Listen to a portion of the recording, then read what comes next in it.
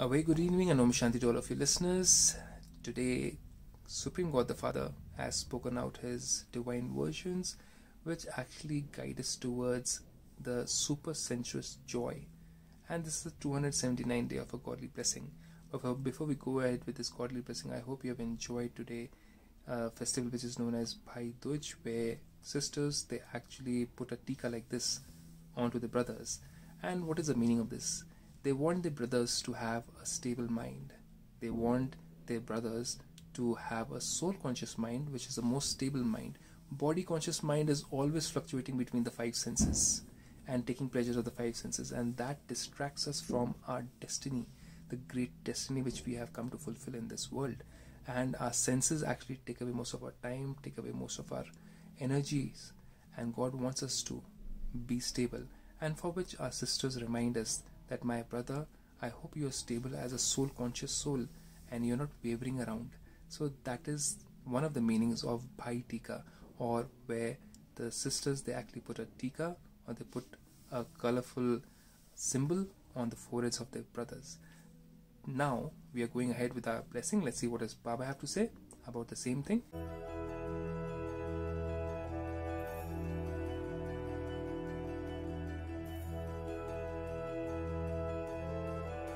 Baba says, may you become free from all attractions, and with your constant and stable stage experience super sensuous joy.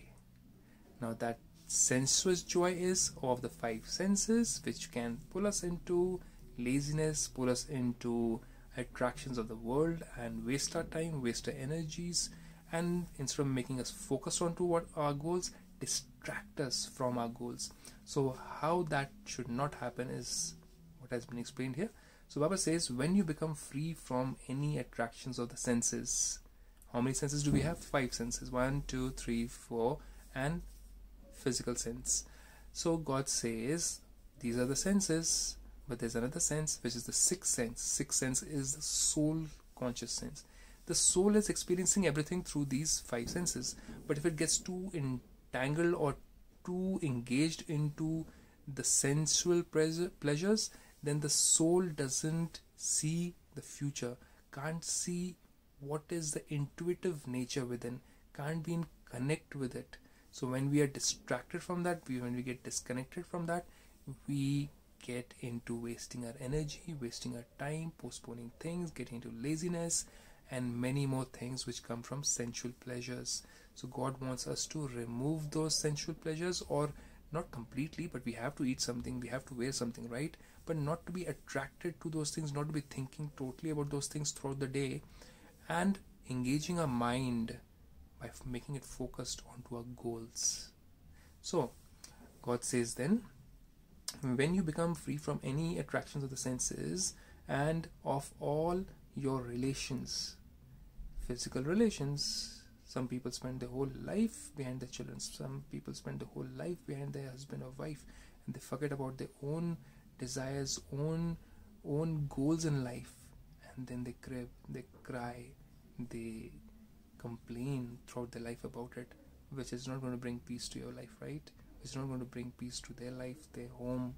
So God says, even to your relations, attractions to those relations also are a disturbance. You will then be able to experience super sensuous joy. When we get away from all these attractions of the senses and attractions of the relationships, that's the time when we can spend some time, take out some time for Supreme God, Supreme Creator, and be connected to Him in meditation, and take the pleasures of the sixth sense, the soul that we are. So soul gets connected to Supreme Soul in meditation, and we get all those pleasures which cannot be attained continuously from the five senses. You'll eat food for a certain period of time. After that, the taste will go away. You'll see something nice. After some time, you'll forget it. You'll hear something nice. You'll forget that after some time. But this sixth sense can be connected to God the Father forever. You don't have to spend money for that. For rest of the things, you have to spend money. For traveling to good places, you have to spend money. For eating, you have to spend money, right? So God says that all these sensual pleasures are expensive, but the sixth sense and the pleasure of sixth sense is not at all expensive. It's just through meditation, which is for free. So then God says, When you are influenced by any of the senses, these five senses, the different things that attract you create obstacles to you experiencing super sensuous joy and being happy. So the little happiness which we achieve from our five senses, they last for a very particular period or a simple short period of time. But sixth sensuous joy, the joy of the sixth sense through meditation, it lasts for a very long time. And whenever we want to have it, we can be in connection with God, and it doesn't take a second to experience it.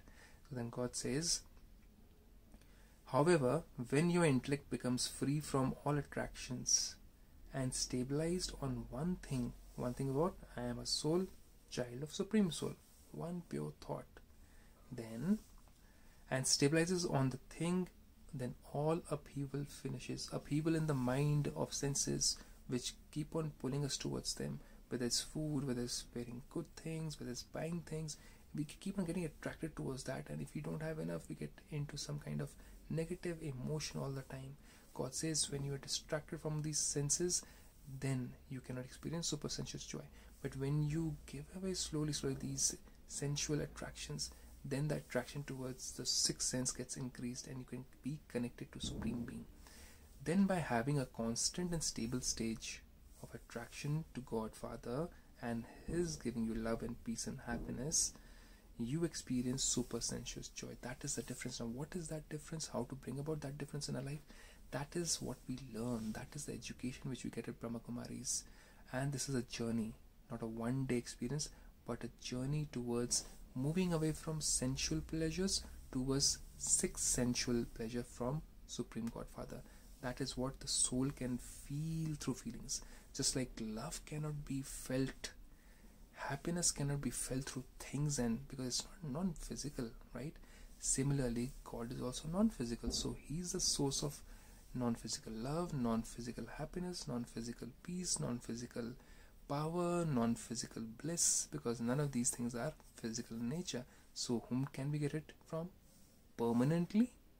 Not through these five senses.